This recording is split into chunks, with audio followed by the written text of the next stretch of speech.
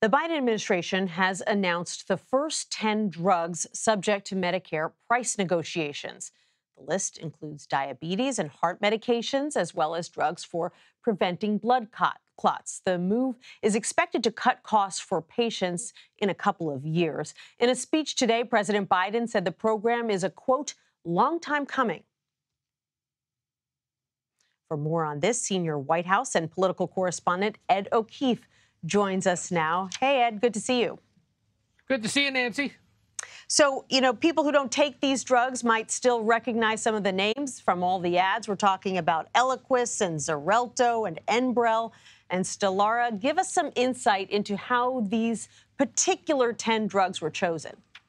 Right. Well, remember, this is all an outgrowth of the Inflation Reduction Act that was passed last year. And in essence, it now allows Medicare over the next several years to announce plans to negotiate for lower drug prices with the manufacturers. This is the first tranche of them. As you said, popular medications that people probably know best from television, but are also quite helpful and essential for people with diabetes, certain heart diseases, certain cancers.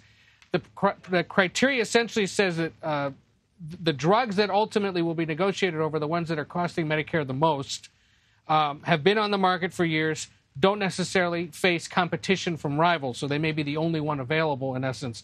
And there will be others announced at some point next year. What's interesting here, though, is that while they will announce the new prices roughly this time next year, maybe in the fall of 24, right before the elections, the actual change in price won't kick in until 2026. And you might sit there and go, why so long? Well, it's going to take a little while to negotiate this, first of all. Second, the companies have to adjust. But the hope White House officials signaled today is that once Medicare announces the new prices, maybe all the private insurers will go, well, okay, we'll bring down our price too. And so market forces will essentially force this to happen a lot sooner, which is what the Inflation Reduction Act was hoping to do by getting this language put in there.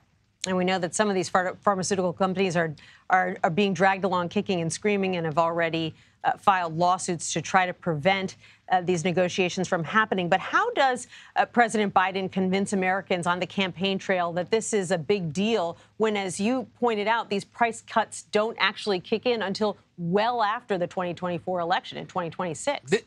This is one of the big assumptions and real risks that this White House is taking between now and Election Day 2024, because not only is there inability to see or enjoy the potential savings when it comes to your medicine, there's no ability to necessarily yet to see or enjoy the infrastructure changes that have happened in communities across the country because the projects are still just getting started.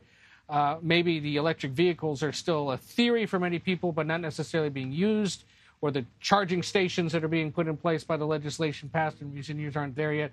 So he's gambling that over the next year, once people start thinking more about the elections, and once this money starts getting spent, he can turn and say, hey, did you notice that? Did you notice this? Did you know that, grandma or your uncle who depends on this medication is going to see those cost savings? That's because of the work we did. Keep us in power, and we'll make sure that all of these things continue to get implemented, and we can do even more. But you're right. It's going to take a while, and it's part of the reason why this White House believes ultimately his numbers will improve as people start to see the real-world savings that won't kick in still for several years. Well, no matter what, it is a major development that Medicare will now, for the first time, be able to negotiate these drug prices. Probably a lot of Americans out there scratching their heads wondering why this wasn't happening already. Ed O'Keefe at the White House, thanks so much. Take care.